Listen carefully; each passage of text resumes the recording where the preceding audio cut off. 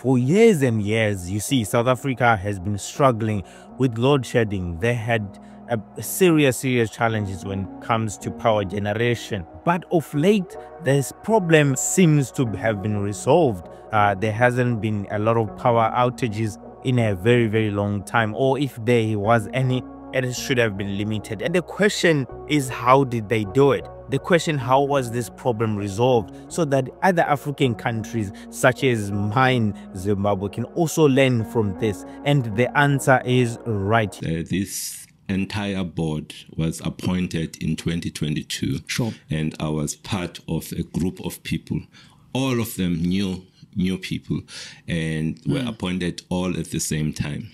The one thing that I would like to highlight about this point is that none of these people ever had raised their hands and said, I'm applying to be a board member in ESCOM. None of us.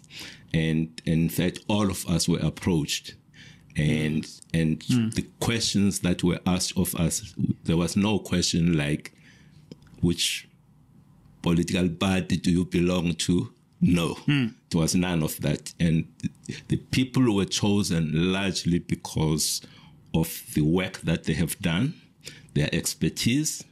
And I must say that I'm really, really honored to be working with such group of people that, and if you're looking from whichever angle, looking at corporate finance, we've got those people there. Looking at culture change, because most of the problems of ESCOM revolve around people. You have people that are strong in that. Look at other issues linked to the engineering, technical. We've got many engineers, we've got lawyers there.